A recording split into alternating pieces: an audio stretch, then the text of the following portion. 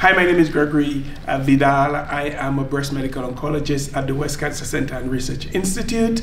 I am also the director of clinical research at West. I chair the breast group at Oncology, and I am one of the chairpersons for the West Cancer Conference 2023.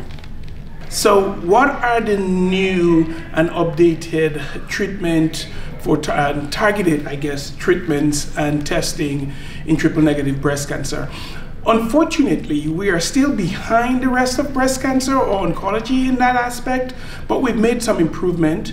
I'll be having a talk today about that, and it's mainly sort of the HER2 low space, which were traditionally just called triple negative. Now there's a drug that's in that space. PD-L1, which is an immunotherapy, is now in the early and late line.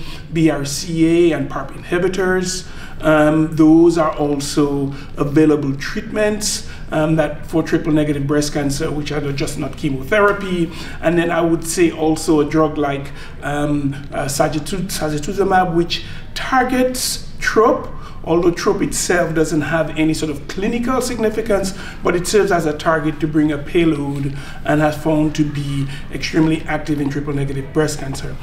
So those are really the sort of targeted therapies that are currently approved in triple-negative. Oh, I will also add, although not as common, NTRK mutation fusions.